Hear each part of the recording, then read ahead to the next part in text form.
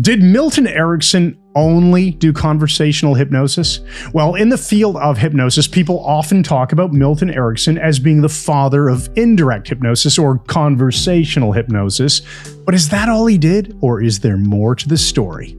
Hi, I'm Mike Mandel. And I'm Chris Thompson. And we are Mike Mandel Hypnosis.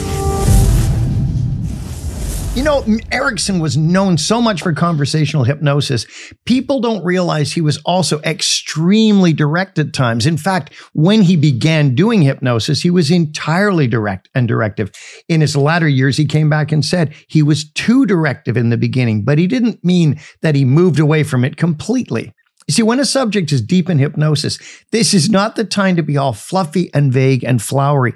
It is the time to be very specific and extremely direct. And that's why we recommend that all hypnotists should learn both styles of hypnosis. You have direct, very direct at one end of the spectrum, and then you have very indirect, flowery, artfully vague language and stories and things like that at the other end of the spectrum, right? And this is on a continuum. You know, you can do a very permissive induction, very maternal and relaxed.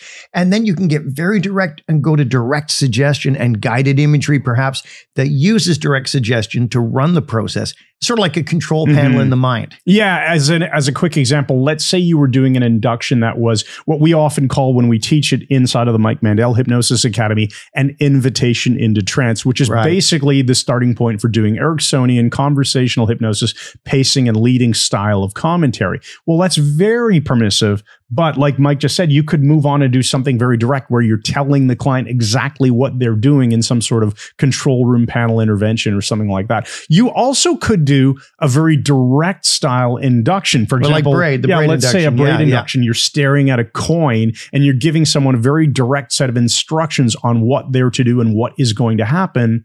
And then you could move into, let's say, a conversational style of using language to pace and lead and seed ideas, and perhaps even do content-free therapy, because content-free therapy, it's kind of hard to be very directive with content-free therapy. Yeah.